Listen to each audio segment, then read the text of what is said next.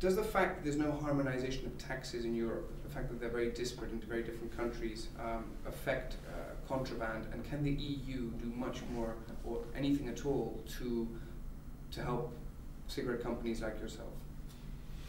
The problem is that because of this difference in taxes, there is a lot of fiscal tourism which is developing now, and you can see that in the French figures. The French volumes have declined by 24% during this first half, and of course this minus 24% are not due only to the stop in consumption. That means that nearly half of it, or roughly half of it, are due to fiscal tourism. That means that French consumers, which are buying their cigarettes, either in neighboring countries where prices are much lower, either from smuggling. And you can see now in Paris, smuggling is developing. And of course, it is not a satisfying situation for the government. And that means that we need some kind of harmonization, perhaps in Europe in the future, some countries having their prices increased, but some countries having their prices decreased. Because if you consider the French and Spanish example, we are a Franco-Spanish company. The French prices are quite double the Spanish prices. One question I have is obviously the macro situation in France is very difficult due to the taxes, etc. That's not going to improve. It doesn't look as if it is going to improve. What are you going to do on a micro level? Is there anything that Altadis can do on a micro level? I mean, as far as restructuring is concerned, I see that you've started some sort of restructuring. Is there any more to come? Can you lay off any more people? What can you do on a micro level? You know, we are doing quite a lot. We have announced a very huge restructuring plan in July 2003.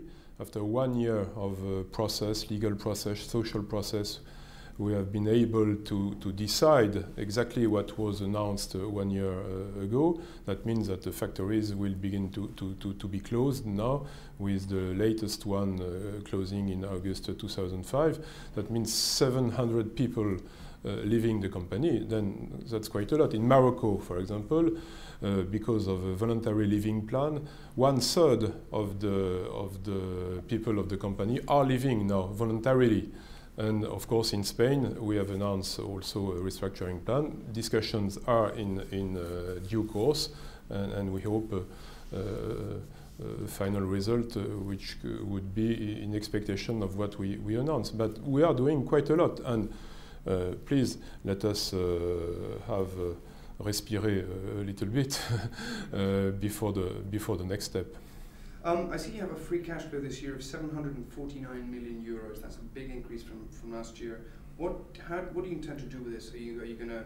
I mean, I see you have a taux de distribution of 52%. You're giving 52% back to shareholders. Mm-hmm. How do you intend to play this free cash flow? We intend to continue our distribution policy to our shareholders.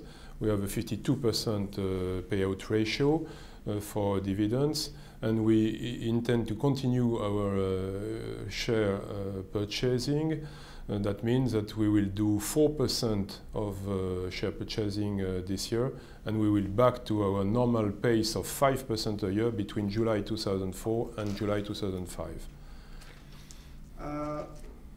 Final question, perhaps. How do you see the acquisition, your Moroccan acquisition and your US acquisitions? I see that basically there was a serious issue here of exchange rates, which impacted your acquisition, right? The revenues that you might have got on these two companies. I see minus 38 million euros as an exchange rate problem. Yes, it's not only due to our acquisition, it's due to our business in the US. As you know, we are world leader in the cigar business, and we are a US leader for the cigar market. And of course, a lot of our sales are in dollars, and then we are considering the loss of the dollar versus the euro. But this loss is a little lower than last year, but there is nothing extraordinary. Concerning Morocco, I think we are We're very happy of this acquisition, but of course it has brought us 82 million euro of sales and 57 million euro of EBITDA during this first half. And that means that Morocco is totally on track, even a little bit above our expectations, and we are very, very happy. That means that you know that's the validity of our strategy. We have acquired Morocco, and we can see this year that the Moroccan acquisition can totally offset the decline and the effect of the decline of the French market. One final question. I, as a human being, take 5 steps back. I look at cigarette companies. I look at the demand for cigarettes. I look at what lobbies are doing. Lobbying. In what way will your company, will Altadis, survive these changes in people's habits, tastes, in government red tape, regulation? How are you going to diversify? Are you going to move away? Are you going to do like the oil companies and move into renewable? I mean, what can you do to prevent the onset of that? First, we are not a pure cigarette company. We are a company which has 3 businesses, core businesses, which are cigarettes, of course, which are around 50% of our activity, cigars, around 25%, and cigarettes and cigars are totally different businesses. Cigars are more luxury goods and are not corresponding to the same criteria than cigarettes for the future.